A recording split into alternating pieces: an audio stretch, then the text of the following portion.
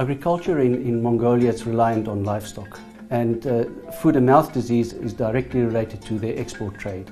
The moment you have a declaration of foot and mouth disease outbreak, all trade is stopped and they cannot export their animals, so it has a direct influence on their livelihoods and economic benefits.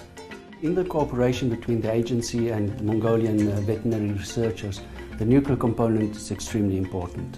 It gives us the ability to identify one virus in a million of other viruses.